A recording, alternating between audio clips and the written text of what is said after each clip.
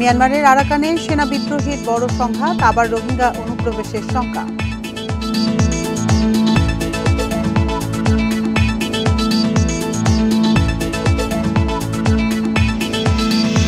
ধর্ষণ মামলায় দোষী ডোনাল্ড ট্রাম্প, $8 কোটি 33 লাখ ক্ষতিপূরণ পাচ্ছেন ক্যারল।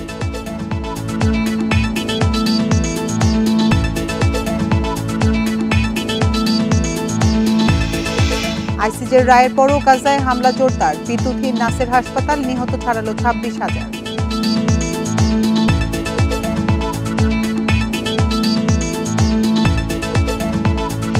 আমন্ত্রণ আন্তর্জাতিক খবর নিয়ে আমাদের নিয়মিত আয়োজন পূর্ব পশ্চিমে। আপনাদের সাথে আছে আমি আতিফ আঞ্জুমান। শিরোনাম শুনছিলেন এতক্ষণ, এবার চলে যাচ্ছি পুরো খবরে। মিয়ানমারের আরাকানে বিদ্রোহীদের সঙ্গে সেনাবাহিনীর বড় সংঘর্ষ হয়েছে, আগুন দেওয়া হয়েছে রোহিঙ্গাদের বাড়িঘরে। এতে আবারও তৈরি হয়েছে তাদের বাংলাদেশে অনুপ্রবেশের শঙ্কা। শুক্রবার ভোর থেকে আরাকানের বুচিডংয়ে রোহিঙ্গা গ্রাম ফুমালির কাছে আরাকান আর্মি ও মিয়ানমার সেনাদের মধ্যে সংঘর্ষ হয়। এক পর্যায়ে আরাকান আর্মি ফুমালি গ্রামে আশ্রয় নেয়। সে সময় সেনাবাহিনী ওই গ্রামে ভারী গোলাবর্ষণ করে। এতে বহু হতাহতের ঘটনাও ঘটেছে। আহত শতাধিক রোহিঙ্গাকে বুচিডং হাসপাতালে ভর্তি করার খবর মিলেছে। মোবাইল ফোনের নেটওয়ার্ক সচল না থাকায় বিচ্ছিন্ন রয়েছে যোগাযোগ। হতাহতের সঠিক তথ্য পাওয়া না গেলেও শতাধিক রোহিঙ্গা নিহতের তথ্য দিয়েছেন স্থানীয়রা।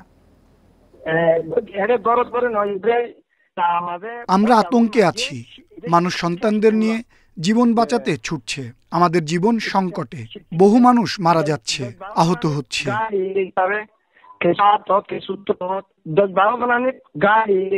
বাজার সহ মোট 3 জায়গায় বড় ধরনের বোমা হামলা হয়েছে। মানুষ জীবন বাঁচাতে সংগ্রাম করছে। মিয়ানমারে বিদ্রোহীদের জোর হামলায় বিপাকে জান্তা সরকার। সামরিক বাহিনী থেকে পালিয়েছে 8,000 সেনা, অনেকে করছে গুপ্তচর বৃত্তি। এছাড়া বিদ্রোহী বাহিনীগুলোর কাছে 43%-এরও বেশি অঞ্চল এবং 4 শতাধিক সীমান্ত চৌকি হারিয়েছে সেনাবাহিনী। বিশ্লেষকেরা বলছেন 2021 সালের অভ্যুত্থানের পর ক্ষমতায় টিকে থাকতে সবচেয়ে বড় হুমকিতে তারা। 2020 সালের শেষের দিকে মিয়ানমার পুলিশ বাহিনীতে যোগ দেন ইয়ান, কিন্তু 2021 সালে সামরিক অভ্যুত্থানের পর শান্তিপূর্ণ বিক্ষোভকারীদের নির্বিচারে গ্রেপ্তারের ঘটনায় হতাশ এবং ভেঙে পড়েন তিনি। সাধারণ মানুষ আমাদের সাথে খারাপ আচরণ করতে থাকে, আমাদেরকে ঘৃণার চোখে দেখতে থাকে। আমার এসব ভালো লাগতো না। পুলিশ ও সামরিক বাহিনী যুবকদের নির্বিচারে গ্রেপ্তার এবং প্রচুর মারধর করত।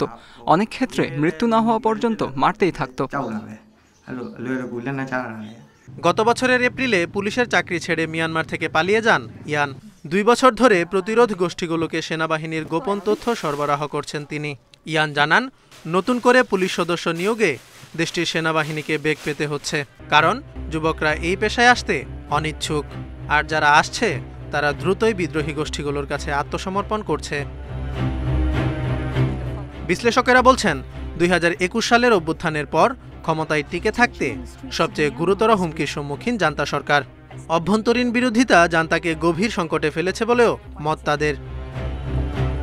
মার্কিন think tank US institute for piece অনুসারে এ পর্যন্ত প্রায় 8,000 সেনা নিরাপত্তা বাহিনী থেকে পালিয়ে গেছে।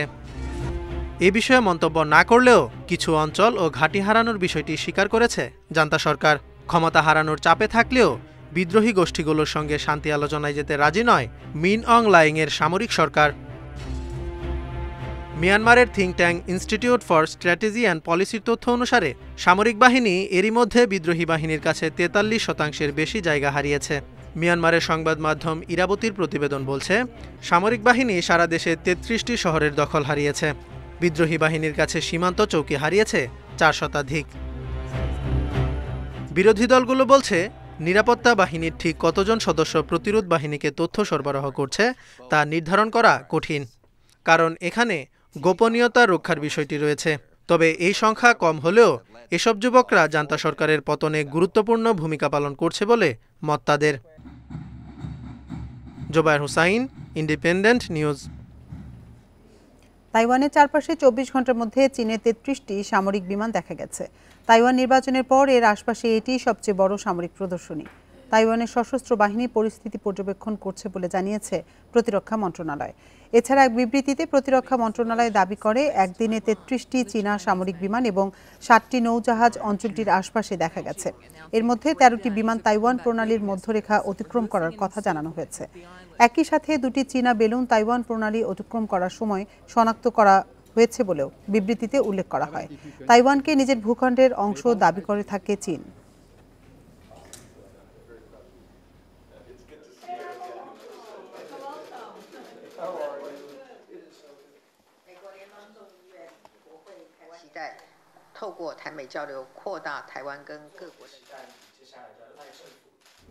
ধর্ষণ ও মানহানির মামলায় সাবেক মার্কিন প্রেসিডেন্ট ডোনাল্ড ট্রাম্পকে 8 কোটি 33 লাখ ডলার ক্ষতিপূরণ দেওয়ার নির্দেশ দিয়েছে ম্যানহাটনের ফেডারেল আদালত। ভুক্তভোগী নারী মার্কিন লেখক জেন ক্যারল ক্ষতিপূরণ হিসেবে এই অর্থ পাবেন। মামলার রায়ে সন্তোষ প্রকাশ করেছেন তিনি। তবে এই রায়কে হাস্যকর দাবি করে এর বিরুদ্ধে আপিলের ঘোষণা দিয়েছে ট্রাম্প। সাবেক মার্কিন প্রেসিডেন্ট ডোনাল্ড ট্রাম্পের বিরুদ্ধে ধর্ষণ ও মানহানির অভিযোগ তুলে ম্যানহাটনের ফেডারেল আদালতে 2019 সালে মামলা করেন মার্কিন লেখক জেন ক্যারল। মামলার অভিযোগপত্রে বলা হয় 1996 সালে বন্ধুর জন্য উপহার কিনতে গেলে ম্যানহাটনের একটি ডিপার্টমেন্ট স্টোরে তাকে ধর্ষণ করেছিলেন ট্রাম্প। তবে ক্যারলের অভিযোগ প্রত্যাখ্যান করেন ট্রাম্প। আমি জানি না কে এই নারী, সে কোথা থেকে এসেছে। আমাকে আরেকটি কেলেঙ্কারিতে জড়ানো হচ্ছে। আমি রাজনৈতিক ষড়যন্ত্রের শিকার হচ্ছি। আমাদের দেশকে এই ষড়যন্ত্রে পড়তে দেব না। যেভাবেই হোক আমাদের এর বিরুদ্ধে লড়াই করতে হবে। শুক্রবার আদালতের 9 সদস্যের প্যানেল ওই মামলার রায় ঘোষণা করে। এ সময় ট্রাম্পকে শাস্তিমূলক ক্ষতিপূরণ হিসেবে বাদী ক্যারলকে 6 কোটি 50 লাখ ডলার দিতে নির্দেশ দেয়া হয়। সেই সঙ্গে ক্যারলের সুনাম ক্ষুণ্ণ করায় এবং তার মানসিক ক্ষতি সাধনের জন্য আরও 1 কোটি 83 লাখ ডলার ক্ষতিপূরণ দিতে বলা হয়। এই রায়কে নিপীড়িত অবস্থা থেকে ঘুরে দাঁড়াতে চাওয়া নারীদের বিজয় এবং তাদেরকে দমিয়ে রাখতে চাওয়া ব্যক্তিদের পরাজয় বলে উল্লেখ করেছেন ক্যারল। আর সামাজিক যোগাযোগ মাধ্যম ট্রুথে প্রকাশিত একটি পোস্টে রায়ের নিন্দা জানিয়ে এর বিরুদ্ধে আপিল করার কথা জানিয়েছেন ট্রাম্প। আইনকে রাজনৈতিক অস্ত্র হিসেবে ব্যবহার করা হচ্ছে বলেও অভিযোগ করেন সাবেক এই মার্কিন president. Nadia Tabassum, independent news. এবার ইসরায়েল হামাস সংঘাতের খবর।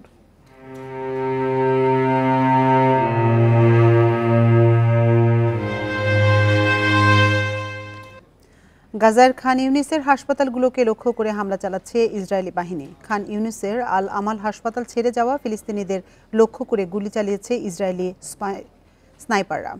তীব্র হামলার মধ্যে নাসের হাসপাতালের বিদ্যুৎ সংযোগও সম্পূর্ণ বিচ্ছিন্ন হয়ে গেছে। বর্তমানে হাসপাতালটিতে 350 রোগী ও 5000 বাস্তুচ্যুত ফিলিস্তিনি আটকা পড়েছেন। খান ইউনিসের বাসিন্দাদের গাজার আরও দক্ষিণে সরে যেতে নির্দেশ দিয়েছে ইসরায়েল। এদিকে গাজায় ইসরায়েলি আগ্রাসনে নিহতের সংখ্যা 26,000 ছাড়িয়েছে। এদিকে 7 অক্টোবর ইসরায়েলে হামলায় অংশ নেয় অভিযুক্ত 12 কর্মীকে বরখাস্ত করে। বিষয়টি তদন্ত করছে জাতিসংঘ। এ ঘটনার জেরে জাতিসংঘের ত্রাণ ও কর্মসংস্থার তহবিল স্থগিতের ঘোষণা দিয়েছে যুক্তরাষ্ট্র, কানাডা ও অস্ট্রেলিয়া।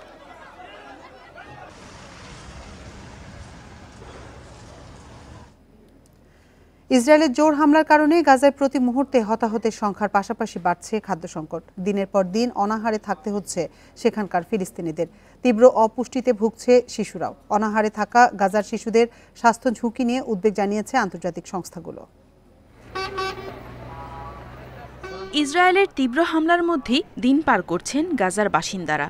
যুদ্ধবিধ্বস্ত অবরুদ্ধ উপত্যকাটিতে দিন দিন ক্ষুধার সমস্যা প্রকট হচ্ছে। চলতি সপ্তাহে গাজায় দুর্ভিক্ষের ঝুঁকির বিষয়ে সতর্ক করেছে জাতিসংঘ। চলমান যুদ্ধের মধ্যে গাজার মিশর সীমান্তবর্তী এলাকাগুলোতে সীমিত পরিমাণে খাবার সরবরাহ করেছেন ত্রাণকর্মীরা। তবে উপত্যকাটির উত্তর ও মধ্যাঞ্চলে ইসরায়েলি হামলা জোরদার হওয়ায় সেখানে খাবার সরবরাহ করতে পারছে না তারা। এতে এলাকাগুলোর বাসিন্দারা মারাত্মক অপুষ্টিতে ভুগছে। এ অবস্থায় তীব্র অপুষ্টিকে বর্তমানে গাজার সবচেয়ে বড় হুমকি বলে মন্তব্য করেছেন স্বাস্থ্য বিশেষজ্ঞ হিথার স্টোবাক। সীমিত খাবার গ্রহণের কারণে গাজার বাসিন্দারা, বিশেষ করে শিশুরা, পর্যাপ্ত ভিটামিন, মিনারেল, প্রোটিন পাচ্ছে না। এতে তাদের শারীরিক বৃদ্ধি ঘটছে না, অঙ্গগুলো ঠিকমতো কাজ করছে না। শিশুদের অনাহারে মৃত্যুর ঝুঁকি বেশি থাকে। গাজার প্রাপ্তবয়স্করা প্রায়ই অনাহারে থেকে সন্তানদের খাবার দেন, কিন্তু এখন সেই খাবারও ফুরিয়ে যাওয়ায় শিশুদের না খেয়ে থাকতে হচ্ছে। এভাবে বেশি দিন চললে তারা বাঁচবে না, কারণ প্রাপ্তবয়স্করা দীর্ঘদিন খাবার না খেয়ে থাকতে পারে, কিন্তু শিশুরা তা পারে না। বর্তমানে গাজার উত্তরাঞ্চলের খাদ্য পরিস্থিতি খুবই ভয়াবহ বলে জানিয়েছে বিশ্ব স্বাস্থ্য সংস্থার কর্মীরা। গাজার উত্তরাঞ্চলে কোনো খাবার না থাকায় আমাদের স্বাস্থ্যকর্মীরা সেখানে চিকিৎসা দিতে গেলেই ক্ষুধার্ত বাসিন্দারা তাদেরকে খাবার নিয়ে আসতে বলছে, কিন্তু নিরাপত্তা উদ্বেগ সহ নানা কারণে তাদের সহায়তা করা সম্ভব হচ্ছে না। অপুষ্টির কারণে মারাত্মক ঝুঁকিতে থাকা গাজার 5 বছরের কম বয়সী 3,35,000 শিশুকে নিয়ে উদ্বিগ্ন ইউনিসেফ। এদের মধ্যে 1,35,000 শিশুর বয়সী 2 বছরের কম। আগামী সপ্তাহগুলোয় গাজার অন্তত 10,000 শিশু তীব্র অপুষ্টিতে ভুগবে বলেও আশঙ্কা সংস্থাটির। Nadia Tabassum, independent news. গাজায় গণহত্যা রোধে ইসরায়েলকে প্রয়োজনীয় সব পদক্ষেপ নিতে নির্দেশ দিয়েছে জাতিসংঘের আন্তর্জাতিক বিচার আদালত আইসিজে। সেই সঙ্গে গণহত্যার সাথে জড়িতদের শাস্তির আওতায় আনতে নির্দেশ দেওয়া হয়েছে। দক্ষিণ আফ্রিকার করা মামলায় রায়ে শুক্রবার এ নির্দেশ দিল আইসিজে। এ রায়কে স্বাগত জানিয়েছে হামাস ও ফিলিস্তিন কর্তৃপক্ষ। হামাস নির্মূলের নামে গাজায় হত্যাযজ্ঞ চালাচ্ছে ইসরায়েল। তাদের বিমান ও স্থল হামলায় প্রতিদিন সেখানে নারী, শিশুসহ অসংখ্য ফিলিস্তিনির মৃত্যু হচ্ছে। মৃত্যুপুরীতে পরিণত হয়েছে পুরো উপত্যকা। এ অবস্থায় 29 ডিসেম্বর ইসরায়েলের বিরুদ্ধে গণহত্যার অভিযোগ এনে আন্তর্জাতিক বিচার আদালত আইসিজেতে মামলা করে সাউথ আফ্রিকা। এতে গাজায় ইসরায়েলি হামলা বন্ধে পদক্ষেপ নেয়ার আহ্বান জানানো হয়। শুক্রবার মামলার রায়ে ইসরায়েলের বিরুদ্ধে গাজায় গণহত্যা চালানোর যথেষ্ট প্রমাণ রয়েছে বলে জানান আইসিজে সভাপতি জোয়ানি ডনগুই। এ সময় জরুরি ভিত্তিতে গাজায় প্রয়োজনীয় মৌলিক পরিষেবা ও মানবিক ত্রাণ প্রবেশের ব্যবস্থা করতে ইসরায়েলকে অবিলম্বে কার্যকর পদক্ষেপ নেয়ার নির্দেশ দেয় আদালত। ইসরায়েলকে অবশ্যই জেনোসাইড কনভেনশনের অধীনে গাজায় গণহত্যা প্রতিরোধ ও এ অপরাধে জড়িতদের বিরুদ্ধে ব্যবস্থা নিতে হবে। গাজায় গণহত্যা বন্ধে কি ব্যবস্থা নিয়েছে ইসরায়েলকে আগামী 1 মাসের মধ্যে তার একটি প্রতিবেদন আইসিজেতে জমা দিতে হবে। এছাড়া রায়ে গাজার সংঘাতের সাথে জড়িত সব পক্ষকে আন্তর্জাতিক মানবিক আইন মেনে চলারও নির্দেশ দিয়েছে আদালত। আর 7 অক্টোবর ইসরায়েলের হামলার পর থেকে হামাসের কাছে থাকা জিম্মিদের ভাগ্য নিয়েও গভীর উদ্বেগ জানিয়েছে ICJ. Nadia Tabassum, independent news. ইয়েমেনের হুতি বিদ্রোহীদের জাহাজ বিধ্বংসী ক্ষেপণাস্ত্র ব্যবস্থা ধ্বংসের দাবি করেছে যুক্তরাষ্ট্র। শনিবার এক বিবৃতিতে এই দাবি করে পেন্টাগন। তারা জানায় ক্ষেপণাস্ত্রটি লোহিত সাগরের দিকে লক্ষ্য করা হয়েছিল এবং উৎক্ষেপণের জন্য প্রস্তুত ছিল। শুক্রবার এডেন উপসাগরে তেলবাহী একটি ট্যাঙ্কারে হুতিদের হামলার কয়েক ঘণ্টা পর এই হামলা চালানো হয়।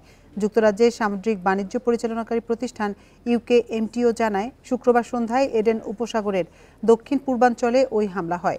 তবে এতে হতাহতের খবর পাওয়া যায়নি। এদিকে লোহিত সাগরে হুতি বিদ্রোহীদের হামলায় লাগাম টানতে ইরানের উপর চাপ দিচ্ছে চীন।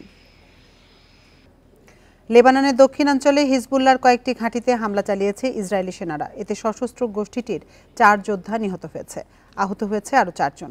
জবাবে ইসরায়েলের উত্তরাঞ্চলে সেনাদের কয়েকটি ব্যারাকে ক্ষেপণাস্ত্র হামলা চালিয়েছে হিজবুল্লাহ। ইসরায়েল লেবানন সীমান্তে দুই পক্ষের মধ্যে তীব্র গোলাগুলি চলছে। ইসরায়েলের প্রতিরক্ষা মন্ত্রণালয় জানায় যুদ্ধবিমান দিয়ে লেবাননের বেইতলেফ এবং দেইর আমসে হিজবুল্লাহর 3টি ঘাঁটিতে হামলা চালিয়েছে তারা।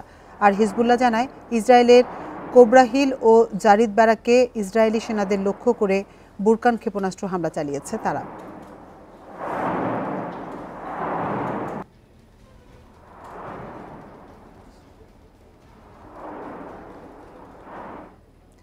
ভেনেজুয়েলায় বিরোধী প্রেসিডেন্ট পদপ্রার্থীকে অযোগ্য ঘোষণা করেছে দেশটির সুপ্রিম কোর্ট। শুক্রবার মারিয়া করিনার বিরুদ্ধে এই রায় দেয় আদালত। 2023 সালে বিরোধী দলের প্রাথমিক নির্বাচনে জয় পেয়েছিলেন মারিয়া, কিন্তু 2019 সালের অন্তর্বর্তীকালীন প্রেসিডেন্ট গুয়াইদোর সাথে দুর্নীতি ও ষড়যন্ত্রে জড়িত থাকার অভিযোগে 15 বছরের জন্য মারিয়াকে সেই দায়িত্ব থেকে নিষিদ্ধ করা হয়। আদালতের এই রায়ের নিন্দা করে সামাজিক যোগাযোগ মাধ্যমে মারিয়া বলেন, নির্বাচনে জালিয়াতি করতে মাদুরো সরকার এই ষড়যন্ত্র করেছে। নির্বাচনের আগে অযোগ্য ঘোষিত বিরোধী প্রার্থীদের বিষয়টি পুনর্বিবেচনার আহ্বান জানিয়েছে যুক্তরাষ্ট্র।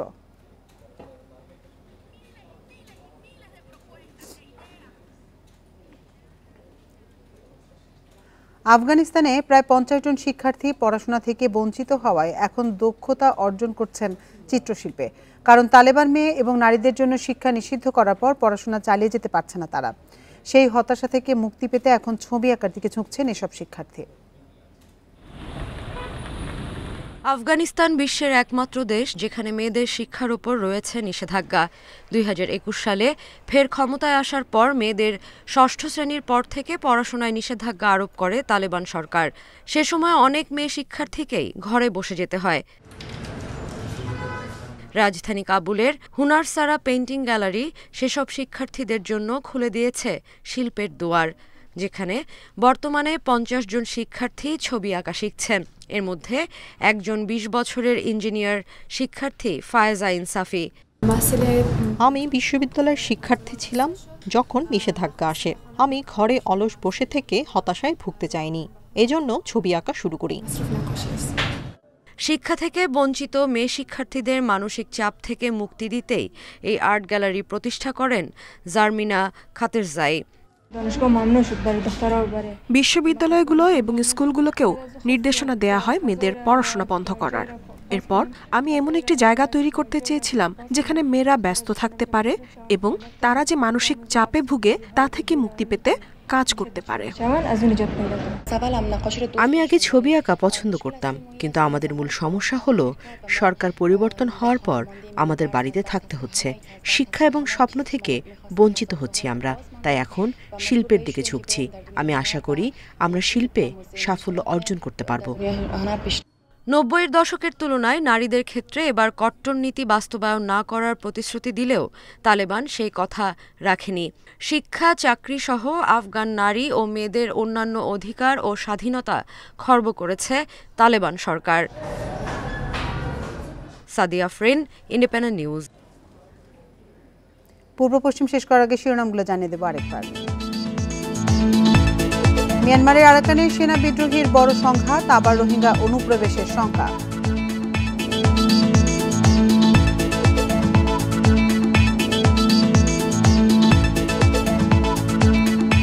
ধর্ষণ মামলায় দোষী ডোনাল্ড ট্রাম্প, 8 কোটি 33 লাখ ডলার ক্ষতিপূরণ পাচ্ছেন ক্যারল।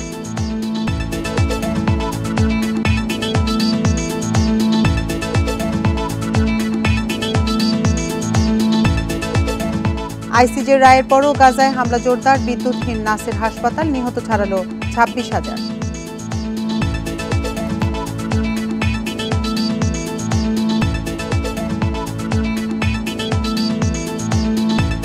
আর এই ছিল পূর্ব পশ্চিমের আজকের আয়োজনে। ইন্ডিপেন্ডেন্ট টেলিভিশনের সব খবরে বিস্তারিত জানতে চোখ রাখুন ফেসবুক, ইউটিউব এবং এক্সে। এতক্ষণ সাথে থাকার জন্য ধন্যবাদ সবাইকে।